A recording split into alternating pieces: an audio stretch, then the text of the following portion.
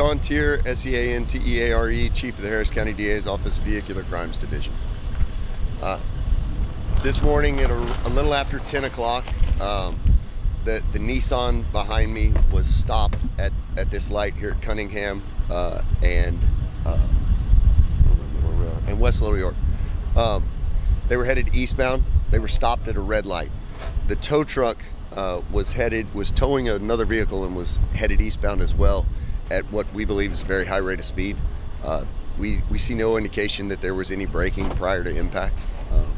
He ran into the back of that Nissan, drove them a number of feet into the ditch here, and tragically there was a 4-month-old, or an infant, 4 to 7 months old, in the back seat of that car, and was transported to the hospital where he was pronounced deceased. The tow truck driver stayed at the scene. He's been interviewed by the deputies. I've accepted a charge of manslaughter on him today. He was taken into custody here at the scene. He's being transported to the Joint Processing Center, where he's going to go through the same evaluation that we do with every crash. We don't believe at this time intoxication played a role, but we're going to rule that out before we move on with the investigation.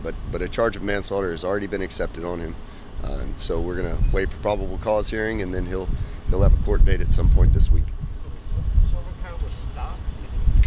That's correct. The Nissan, the silver car directly behind me, was at a complete stop here at a stale red light, meaning the red light had been red for quite a while. The tow truck just disregarded the traffic control device, the red light, and ran directly into the back of the Nissan.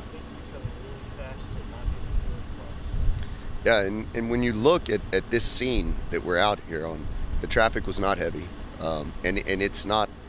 There's no obstructed vision. This is a wide open road, which sadly is probably the reason that the vehicle was traveling so fast at the beginning.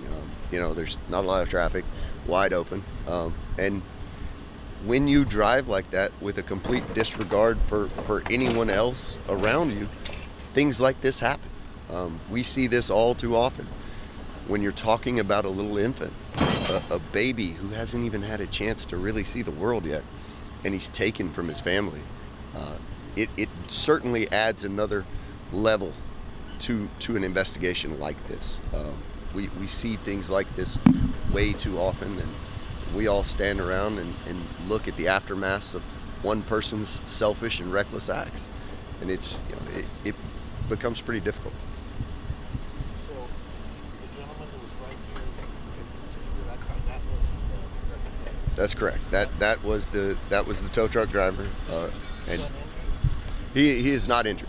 He was not transported from the scene.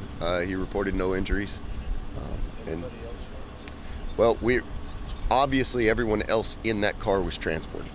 So we're waiting. There may be additional charges that come out of this for aggravated assault as we get the medical records, as we talk to the doctors, to really determine what injuries anyone else in that car sustained.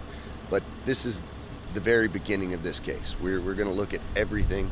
We're going to forensically download the tow truck. We're going to actually see how fast he was going.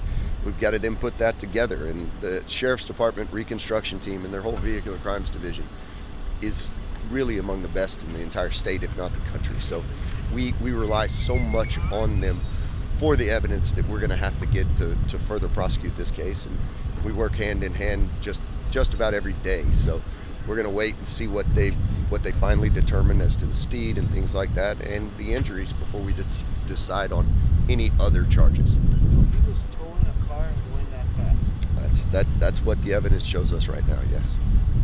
Yes. I don't know if you said this already. How many people were injured? So we don't really know. There were either 2 or 3 people in the car, but as you can imagine, especially when you talk about a little one like that, everyone got transported so quickly that we're now going to go to the hospital. We're going to assess and see everyone who was in the car, as opposed to family members that were able to get here very quickly, and we just don't know right now who else was in the car. We know for certain that the mother was in the car.